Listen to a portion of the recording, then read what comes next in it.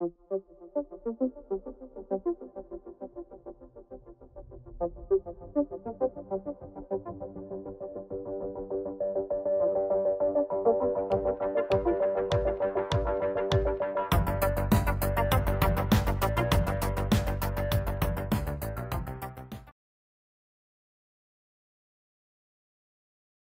this lecture, what we're going to do is we're going to take a look at an Excel template that enables you to solve the heat diffusion equation using the finite difference method.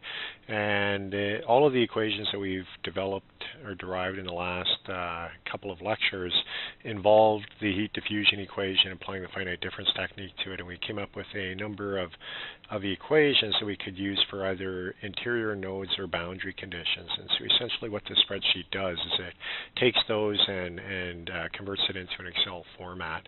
And when you start the Excel spreadsheet, it may complain about a circular reference error depending upon the version of Excel that you're using.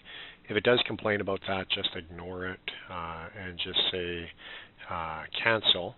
Another thing is if you come up under File and you go under Options. Now this is going to depend on the version of Excel that you're using, but if you go under Formulas, you'll see Enable Iterative Calculation. You want to make sure that that is selected, and this will determine the maximum number of iterations before Excel stops computing.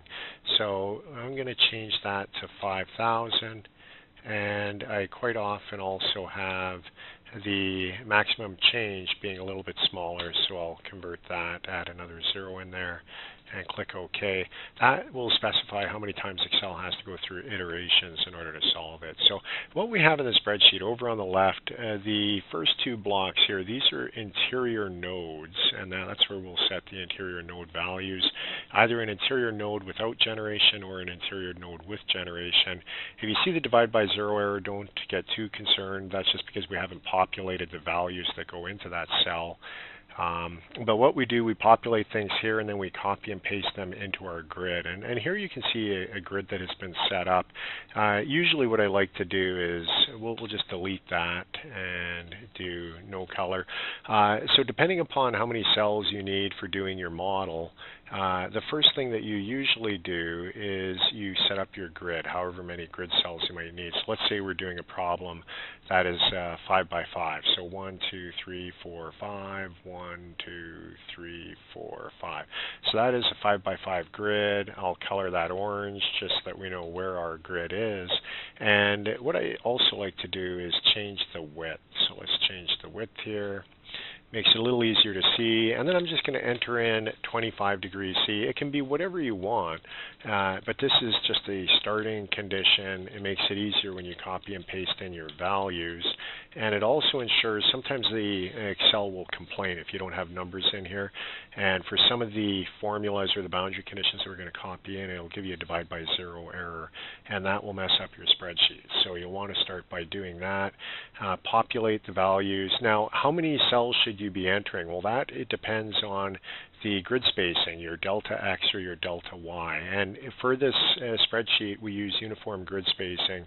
But if you recall the way that we derive the equations for the finite difference, if we had, the way that we set it up, we had nodes on the surface, and so for a system where, let's say if we had 3 grid points, that would be 2 delta X for 3 grid points. So essentially what I'm saying is the number of cells that you need is going to be whatever length. So take the length of your object here and divide by the delta X that you're going to set, and that needs to come out to be an integer, so make sure that that's an integer. But take your length of the object, or the width in this case, divided by delta X and add 1, and that is the number of cells that you need to have going across.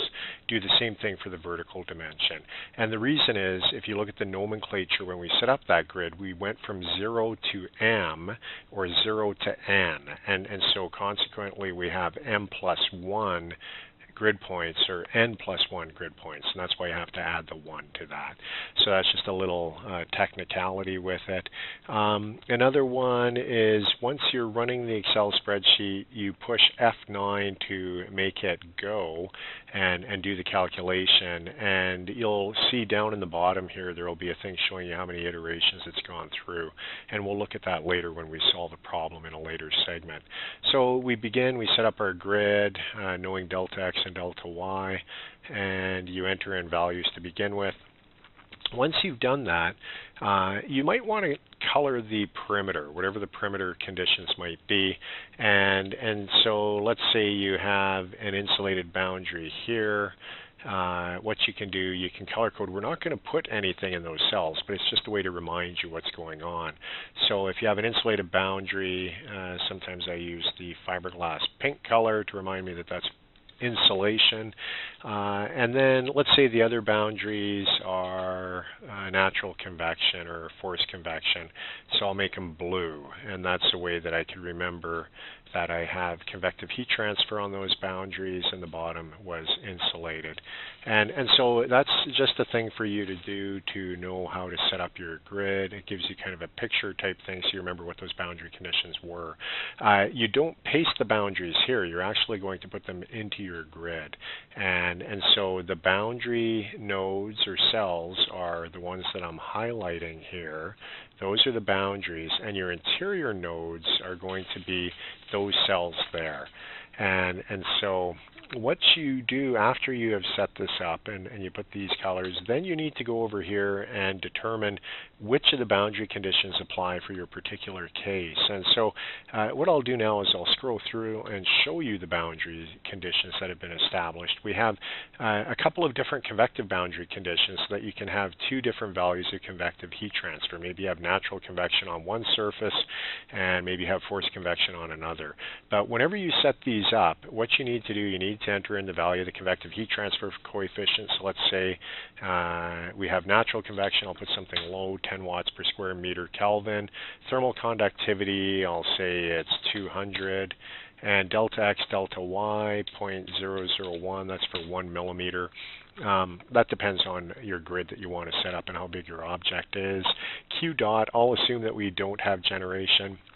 But even if you enter it in, well, no, it will have an effect here, so we don't want to enter it in yet. And then T convection, let's assume that the ambient convective air temperature 25 degrees C. So you put that in, and notice when I did that, all of these cells went from divide by 0 to some value.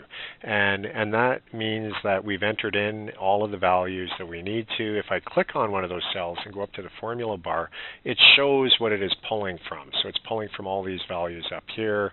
The bio number obviously is pulling in from values above, and that's why these other cells aren't highlighted. But if I click in the bio number, then you can see that those ones have been pulled in. So that is a convective boundary. Let's take a look. Now I put little pictures here, and this spreadsheet, the model originally came out of the appendix of a textbook by J.P. Holman, and it was a McGraw-Hill textbook, heat transfer, and they had an Excel spreadsheet model in the back, but what I've done, I've kind of amplified it, giving you a lot more boundary conditions, draw these little pictures, which hopefully make it a little easier to figure out which boundary condition to apply for which condition. But what the picture is showing is here, this is the node where we're operating on. So this would be a right-hand surface with convection, a convective boundary condition. You can see the air or the fluid flowing over, T convection and H1. And it shows the node spacing. And then if you click on this cell, you can see that it's pulling from the nodes that we see in the pictures, so the bottom, above, and then the left. And if we go to the next boundary condition that we have here for a right surface, it's pulling from the right cells, the above, below, and to the right. Click down here, and it's pulling from below. Click here, and it should be pulling from above, and that's what we see. So those are some of the boundary conditions, and then we have corners. So if you have a corner boundary condition with convection, you would use that cell. And what you will do, you have to paste in, copy and paste all of the boundary conditions. So you'll be doing those, you'll be doing those, you'll be doing those, and finally you'll be doing those. And so you would then click on one of these cells. So let's say we want to copy and paste one of these here. So what I'll do is I will do Control C, and then I'm going to drag over those 3 cells and Control V. And now if I click in there, you'll see that that formula has been pasted into that cell, and it's pulling from the appropriate adjacent cells in order to solve that. So that's the way that you handle the boundary conditions. I'll show you the other boundary conditions. This is another convective boundary condition here.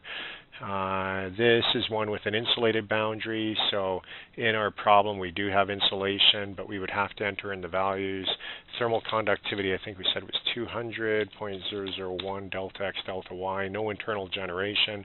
So I would need to find the appropriate boundary condition. This is the one because the insulation is on the outside.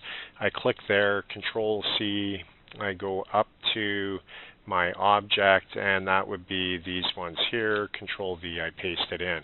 And if you click on those cells, sure enough, it is pulling from the appropriate ones. It's not going outside of our grid, and it should not. Now, I haven't done anything about the corners yet. I'll get to that when we do the other segments later on where we look at more specific cases. But let's keep looking down at the other boundaries. We looked at insulated. Constant heat flux with convection, that would be if you have like an electric resistance heater with convective heat transfer on the outside. What else do we have? Constant heat flux with no convective, so that would just be if you have constant heat flux on a surface. Composite solids, you might have a case where you go from one solid to another. You can specify the internal and external thermal conductivity.